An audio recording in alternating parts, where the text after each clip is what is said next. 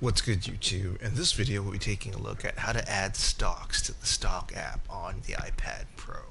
If you like this kind of content or find this kind of content helpful, leave a message down below. Don't forget to subscribe, and thanks for watching.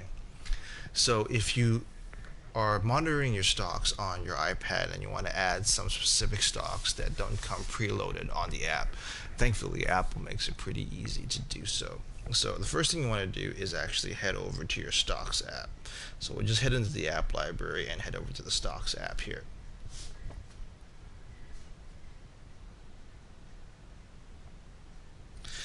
And as you can see, there's some default stocks and tickers that are found on the stocks app.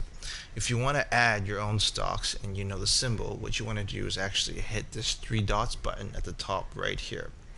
After you hit the top right button, what you want to do is edit the watch list, and then from there you can search for a stock, and you can just type in the ticker symbol to get that specific stock.